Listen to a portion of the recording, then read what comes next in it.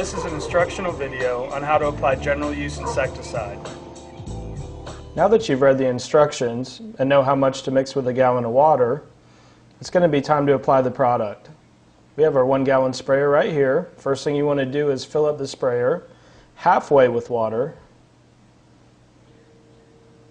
Now if you have this type of bottle with this type of reservoir on the side, then as you notice there's a straw that comes up on the bottom.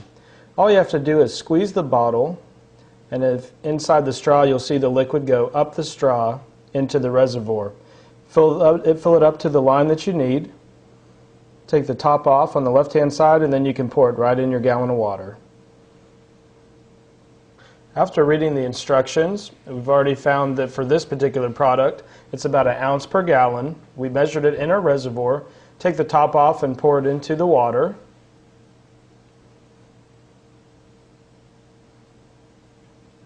Put the lid to the sprayer back on. Turn it so it's tight. Now you're going to want to shake it up. It's a lot easier for the product to mix properly in only 1/2 gallon of water instead of filling the sprayer up all the way. Now you can fill the rest of the sprayer up to the gallon mark.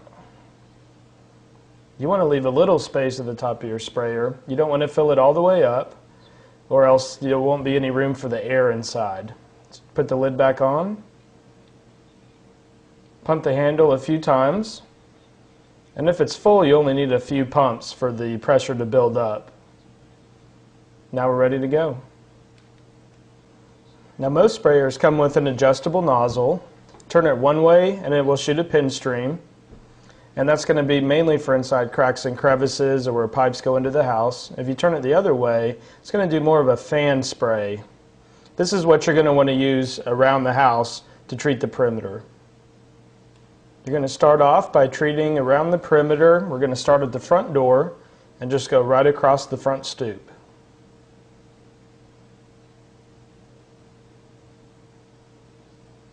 Across the windowsill. So the general rule of thumb when you're applying a general use pesticide is to go 2 feet up and 2 feet out, typically. You want to get a good wide barrier for the bugs to crawl over. So we're going to spray about 2 feet up onto the house and a non-stop barrier 2 feet out.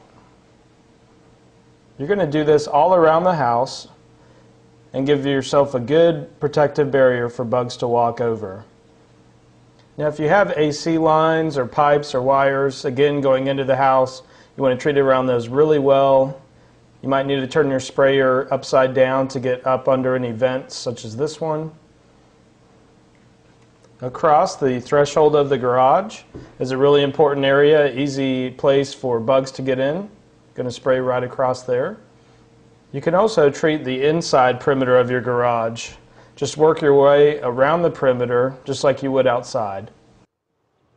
Now there are some things that you can do around your house to keep bugs away that don't have anything to do with spraying. You always want to make sure that shrubs are cut away from the house. If a shrub is touching the house, then ants and other bugs can crawl up the bush and onto the house and bypass the barrier you sprayed down below. So it's real important to keep this gap.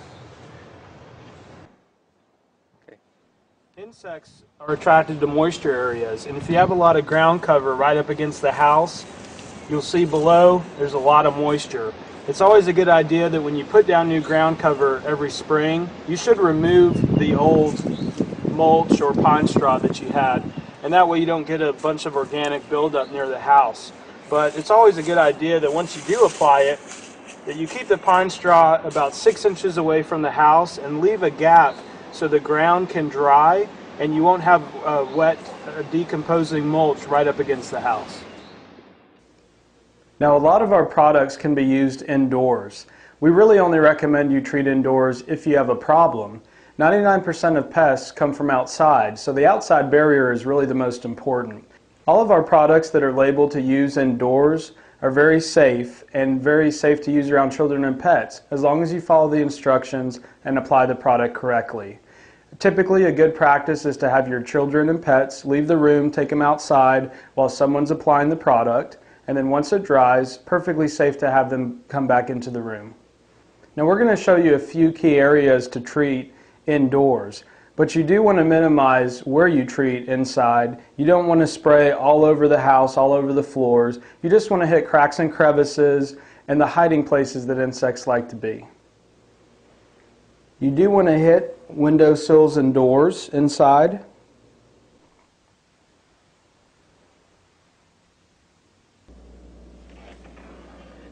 You want to treat underneath appliances.